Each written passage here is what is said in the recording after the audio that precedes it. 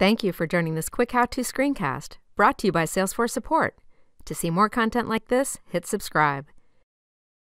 So let's say you want to count the number of records and store that number somewhere. Maybe you have an account and you want to store the number of invoices or opportunities or something like that. Well, there's a feature called roll-up summary field. So you could go to the account object, you could create a new field, you could create a roll-up summary field.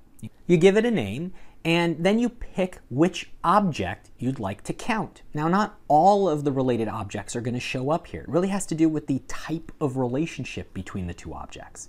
But if your object does show up, then you can decide, do I want to just count all of the records, or do I want to summarize some value within those records? So for example, do I want to see how many opportunities, or do I want to total the amount of all the closed opportunities? So you can even add filters for all the records or just some records that meet a condition. But here I'll make it real simple and I'll just say count up all of the related opportunities. And there you go. I have 6 related opportunities in my roll-up summary field. And if I zoom through creating another opportunity and I go back, we have 7. Now that's one way to do it. The other way is to use an automation rule to count up anything you want and then put that number wherever you like. And so flows are very, very flexible. You could schedule a flow to run every day or once a week, or you could have it fire any time a record is created or edited. But in my case, this flow is scheduled to run daily. It runs through all the related opportunities.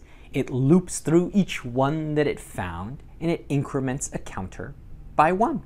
And then at the end of the loop, I take that value and I update the account, and that's it. And so when I run the automation rule, you'll see it acts very much like a roll-up summary field. So I didn't go into the details of all the little steps within the flow, but you should know that if a roll-up summary field isn't flexible enough for you, you can create your own automation rule to count up any records you like and then update Salesforce records, or you can even use apps on the App Exchange to help you with roll-ups as well.